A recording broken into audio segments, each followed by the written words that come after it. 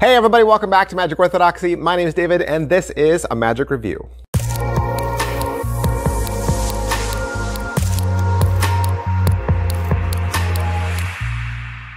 Hey everybody, welcome back to the channel. Thanks for being here. We got another EDC trick. That means everyday carry. Another everyday carry from Paul Carnazzo. If you've watched my channel for any amount of time, you know I love me the everyday carries. I love stuff that I can just stick in my wallet and out the door, ready to go. Because I have yet to find that one amazing, all-inclusive magic wallet that not only does a trick I like and want to perform, but also holds all my cards. I mean, I do carry Quiver. I mean, that is really my everyday carry, and Quiver is a card to wallet. It is, but in order to do card to wallet, you need cards, right? It doesn't do a trick all by itself. So I have to carry this and a deck. But Quiver is my everyday carry wallet because it has the most pockets. And it works the best for me. But I'm always looking for something I can stick in the wallet so that if I don't have a deck of cards on me and someone says, hey, do a trick, I can open my wallet and just pull out a card or two and do a trick with that. And what I love about Mental Voyage, what I love about Paul Carnazzo is he is really good at sticking one or two or three little effects onto a little single PVC card so that you can just take it with you everywhere. And the different ones he sells, like go to Mental Voyage, go look at his page. The ones he sells, they're not all similar. They're not just all variations on a theme. Each one is very creative. And that brings us to today. So today we're looking at Dreamweaver. Dreamweaver is a black card, and on the card are 15 dream images. So 15 things that a lot of us have had dreams about, either as a waking dream where you daydream, like, oh, wouldn't it be great to win a lot of money, right? Or wouldn't it be great to go out on a date with that guy or that girl, right? Or they could be for a dream walk. You know, you have your spectator close their eyes and they do a mental dream walk where they walk through a dream. So 15 different images. And then you have them go through the card. There's two sides to it. I'll just tell you how the trick goes. So there's two sides to the card and there's 15 items, right? 15 items. And they're going to select an item just by going back and forth and saying, okay, I got one, right? So let's say they pick money. They pick money. And you have them look at one of the sides, and there's 4 different colors. There's red, white, yellow, green, I think. And you just ask them, you know, is it in the first column? Is it in the second column? Is it in the third column? Is it in the fourth column? And sometimes it's not on the front, sometimes it's on the back, right? They can turn the card over and look if they want to. The both sides of the card are in play. And by the time you get to the end, then you just tell them exactly what they were thinking about. You'll know after they go through those 4 columns what dream image they were merely thinking of. All right, so a couple questions. Is it what I thought? I mean, similar. It's a similar trick to the cards, you know, that had the multiple numbers on them. And you say, pick a number between 1 and 100, and they pick, you know, 20. And then you say, is your number on that card? Is your number on that card? Is your number on that card? Is your number on that card? Similar to that, but way more dressed up and way more disguised, right?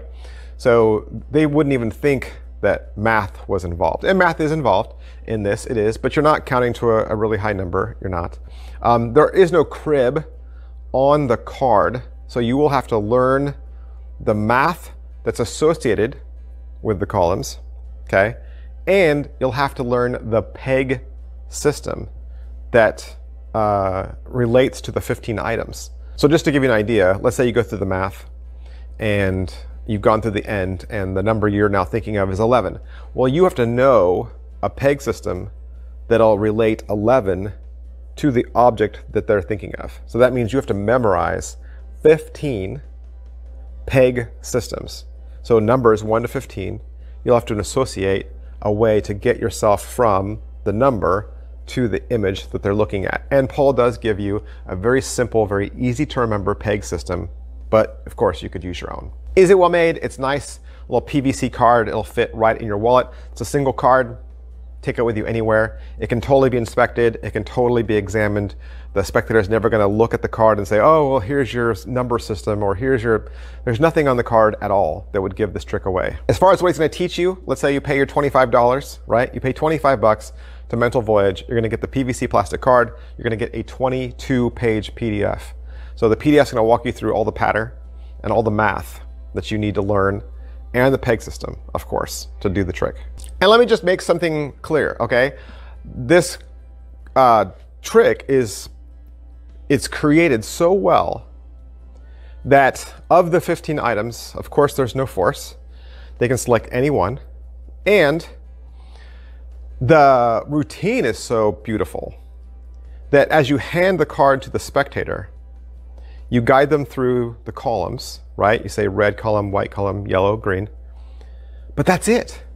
You don't ask them if their list, you don't ask them if their selection is in that list.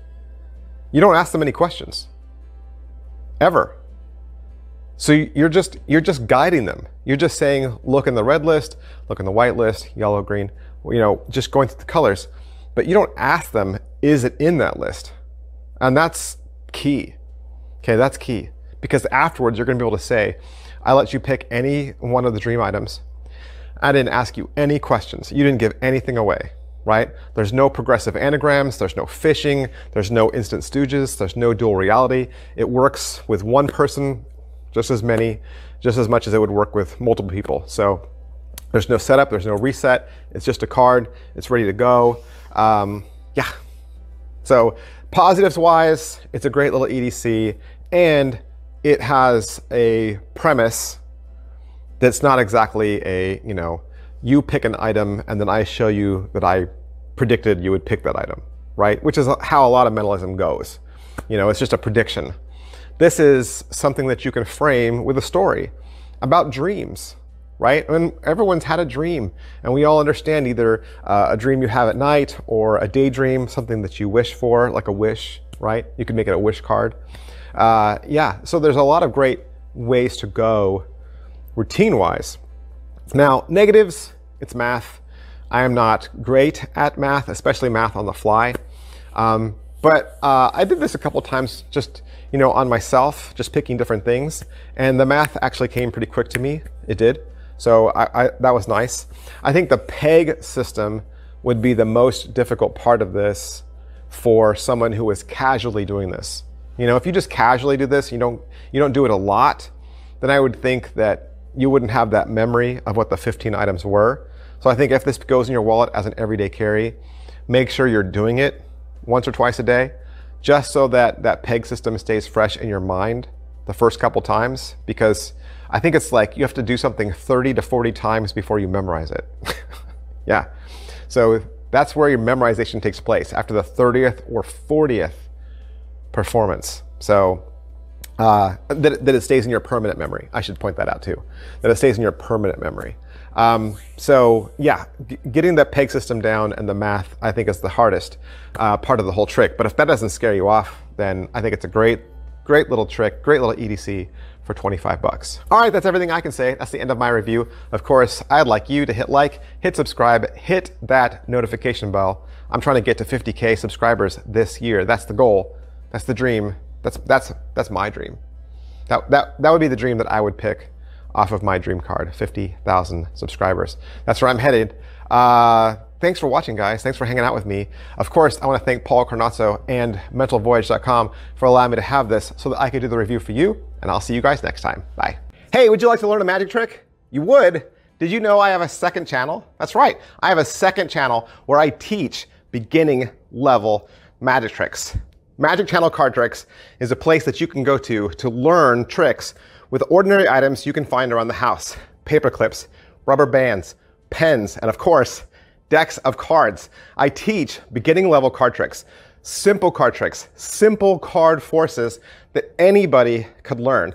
I also review magic kits. So if you go buy a magic kit from the store, your local Walmart or Target, or you get a magic kit for Christmas, I'll go over exactly what's inside. And I'll even teach you how to perform with some of those tricks that you get inside those kits. Plus, I'm even gonna give you video instruction to very simple, very inexpensive tricks that you can pick up at your favorite magic store. Sometimes you get those tricks and the instructions are just on a tiny little piece of typewritten paper and you have no idea how to do that trick. Don't throw that trick away. Don't put it in a box. Come back to Magic Channel Card Tricks and I will teach you how to use that trick as well. Or maybe you're not a beginner. Maybe you're not a beginner, but maybe you have a niece or a nephew or a little brother or sister that you could share this channel with them. This is a great, safe place, kid-friendly, where they can learn beginning level magic. Make sure you head on over to Magic Channel Card Tricks, give my videos a like, subscribe to that channel. Thanks for watching, guys. Thanks for being a part of Magic Orthodoxy.